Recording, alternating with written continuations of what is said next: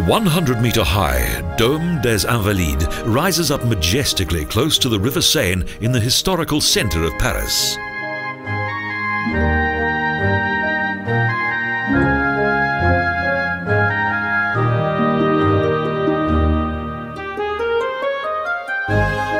The Hôtel des Invalides was built by King Louis the Fourteenth as a home for soldiers who had been wounded in action.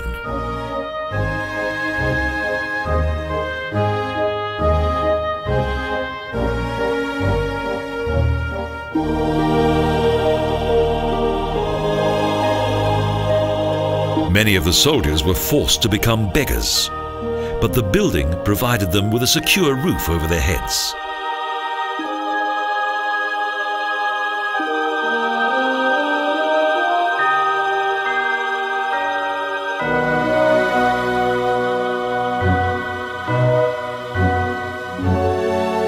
Following completion of this first building, construction began on the equally impressive Dôme des Invalides.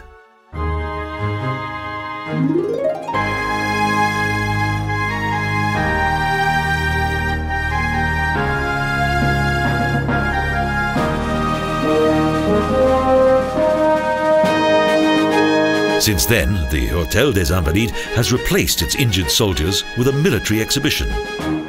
Today, part of the hotel contains one of the most important museums of military history in the world.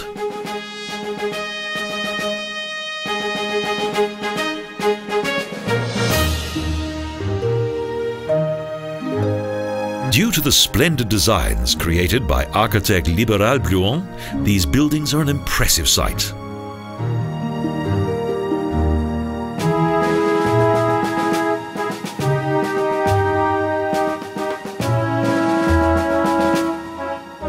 The Hôtel des Invalides indicates the artistic taste of the French royal court in the late 17th century.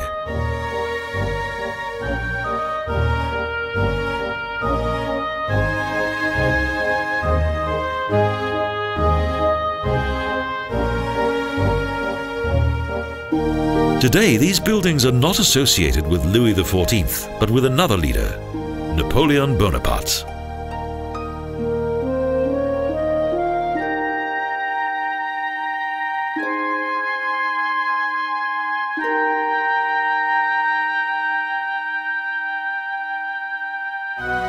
The aggressive nature of this self-proclaimed emperor almost manifests itself in the facade, even though it was constructed some years previously.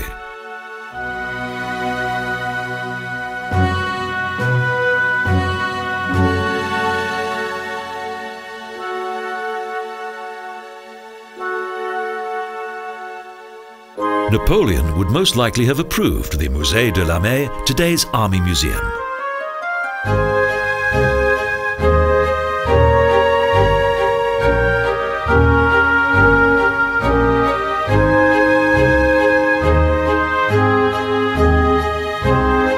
It contains around 40,000 exhibits, including a large number of valuable weapons and armor.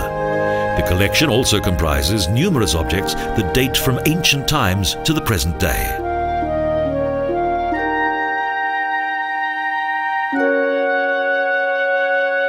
Modesty was not something that was bestowed upon the former monarchs of France, who portrayed themselves in a glorious and omnipotent light.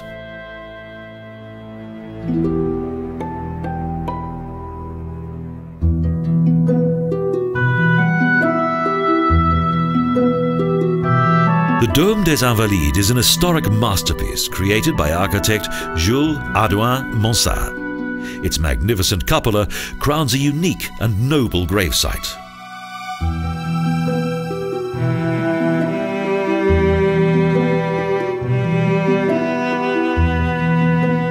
Within the cupola, paintings by Charles de la Fosse begin to shine in the natural light and highlight the solemn atmosphere within the church.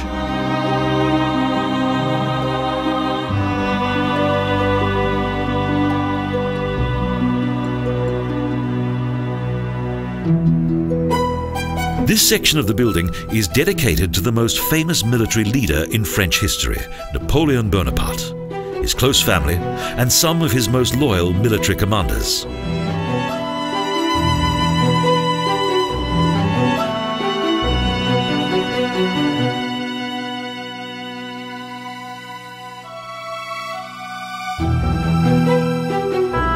Almost 150 years after the completion of the Dome des Invalides, the private royal chapel was given a different function.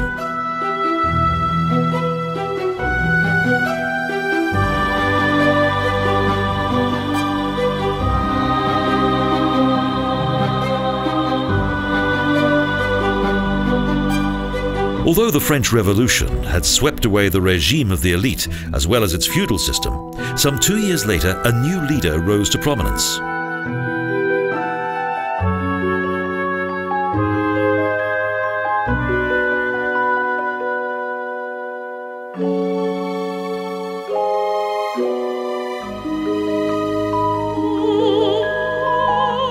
Napoleon Bonaparte himself could not have wished for a more splendid final resting place.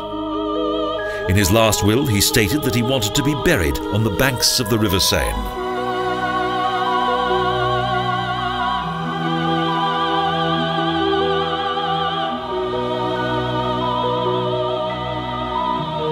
But after his attempt to conquer Europe failed and Napoleon was in exile, a state funeral seemed to be out of the question.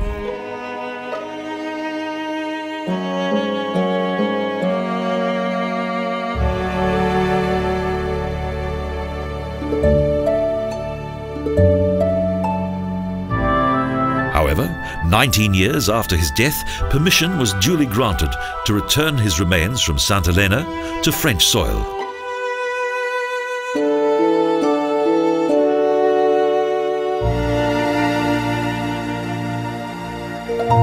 On December the 15th, 1840, the grand funeral cortege finally reached the Dome des Invalides, the new resting place of the much-loved French emperor.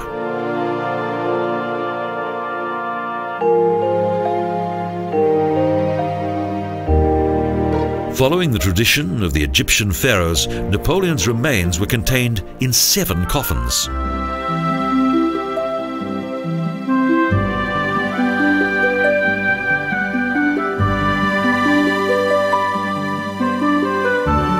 "12 great goddesses of victory who symbolized the French people surround his sarcophagus of Finnish porphyr that lies within the crypt.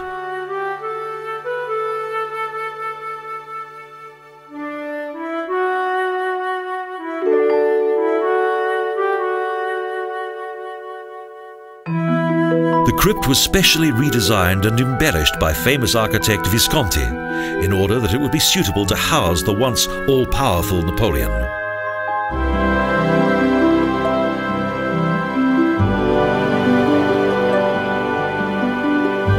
The impressive dome of the church above the sarcophagus contains magnificent painted ceilings that depict scenes from the life of Louis XVI.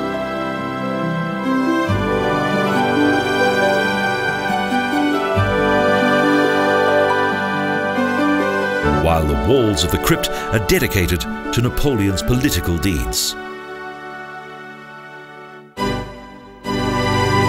Completion of the imperial tomb took place in 1861, around 20 years after the arrival of Napoleon's remains. Napoleon Bonaparte, the most important leader in French history, has deservedly found a dignified final place of rest beneath the magnificent cupola of the Dome des Invalides.